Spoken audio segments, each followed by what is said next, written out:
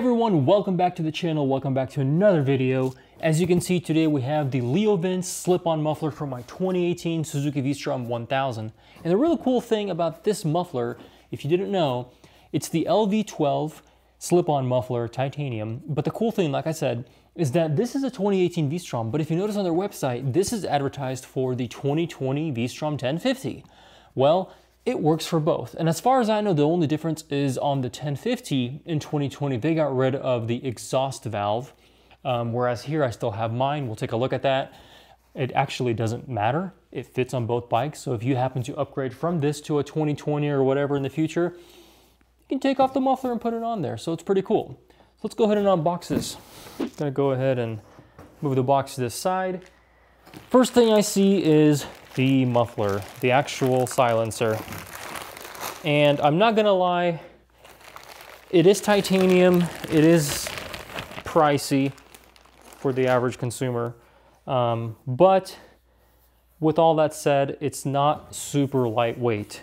It's a beautiful muffler, but if you were thinking about saving a ton of weight, you're probably not doing that. Although it is lighter than the factory muffler. So that's a win. Next, we have this little divider. I'm gonna set that aside, and another foam piece. By the way, I haven't opened all this up yet. Got some more packaging. LeoVince stickers. That'll add some horsepower. There is a product registration in here. Next, we have some parts. So this looks like the actual collet that will connect the silencer to the exhaust pipe on the bike. Actually, that's basically where that valve I was telling you about.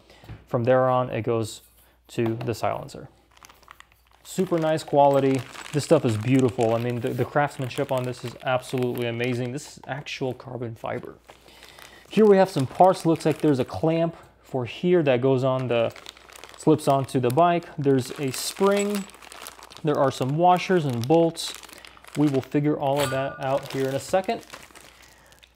This is actually a carbon fiber shield with a LeoVince logo on it. Super cool. This is a heat shield for your boot, so you don't burn your boot on the hot pipe.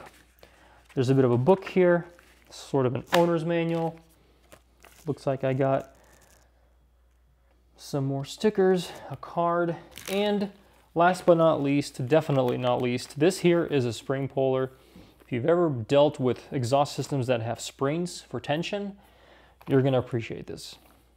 Okay, so first thing you gotta do is obviously take off your stock muffler. Mine's a little beat up right now, which is another reason why I'm happy to get rid of it. But all you need is two tools for this. Number one, you need a 6mm Allen key. And number two is you need a 12mm wrench. So first thing I'm gonna do is there's a bolt, the 6mm Allen head here. This just tightens the flange that tightens the slip-on onto the factory. So we're gonna just loosen that up. The goal is to loosen that up enough to where you can wiggle this off afterwards if you haven't done this before. The nut, don't worry about the nut on the other end of the bolt because it's welded onto the same flange. So now that that's loose, let's move up here. Now here, this bolt attaches to basically your hanger here. This is the part where you need two tools. I'm gonna insert the 12mm wrench in the back because there's a nut there.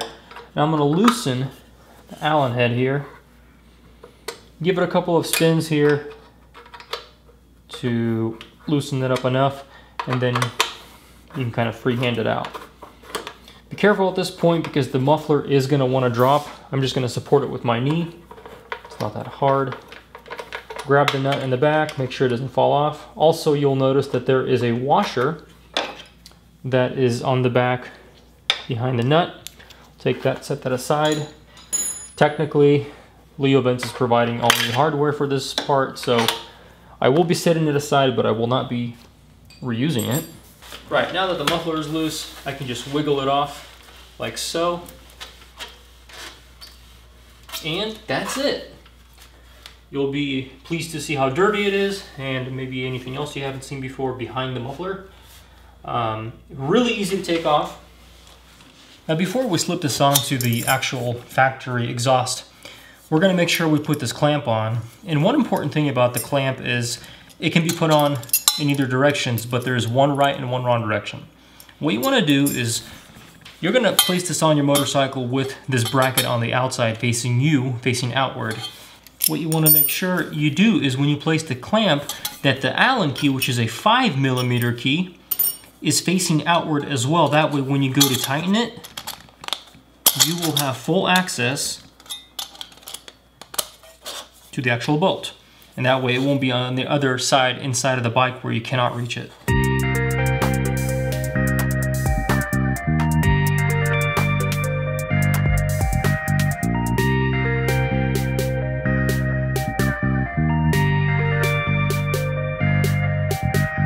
Okay, we've slipped the muffler on, and let's talk about the hardware here. So this frame bracket, the factory one, you're going to want to remove all the hardware from here. There's also, you'll notice, a rubber bushing inside.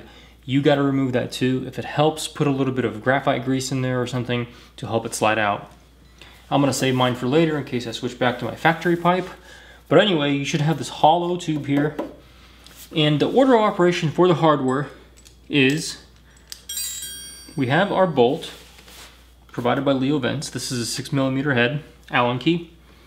We're going to take this decorative little flange here. We're going to slide it through and then slide the bolt through the mount on the LeoVince muffler. Afterwards, we're taking the thickest aluminum spacer, the one that's thickest, and it has sort of this step down. We're going to insert that into the hole from which we removed the rubber collet, and then we can insert the bolt into that aluminum spacer. You may have to sort of pivot and sort of rotate the muffler on the actual exhaust to get it to fit. Mine's a little more tricky because my bike has been on the side before, which means that this mount may have been bent a little bit before, so I got to work it a little bit harder. On the back, we have the smaller aluminum insert. It has a step down. We insert that on the back. Make sure you insert the bolt through it as well, and you'll kind of feel. There we go. And finally, we have the washer that they provide, and it's a 13mm key for the nut that they provide. So Suzuki uses a 12mm. LeoVince gives you a 13mm. Not a big deal. Now I've got my wrench in the back and my 6mm Allen key here. I'm going to tighten this down a little bit. I'm going to go ahead and attach it to one of the hangers. Grab the spring puller that they give you. It looks like a little mania hanger, a little coat hanger.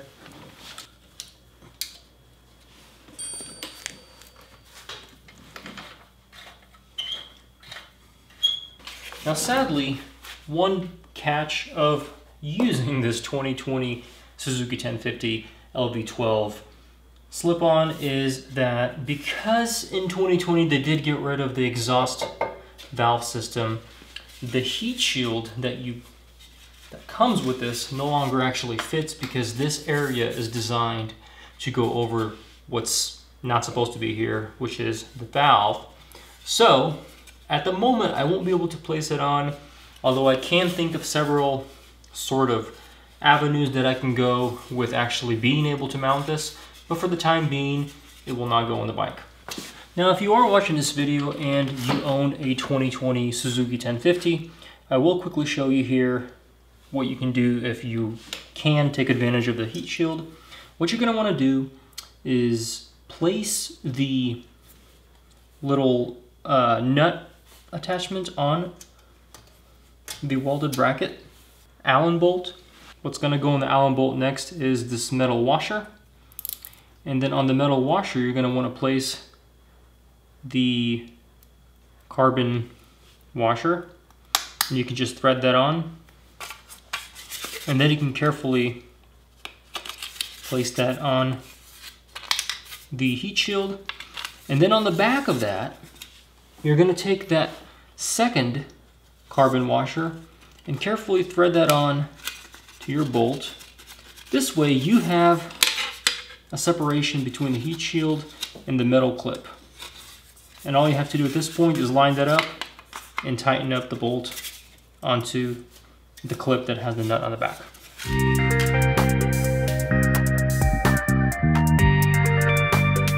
Hey, thank you for watching the video. Hopefully it helps you with your LV12 installation. If you like what you see, feel free to subscribe to our channel. We got more content with V-Stroms, and also we have a ton of stuff for Africa Twins as well. We'd appreciate the like, and we'll see you guys on the next video.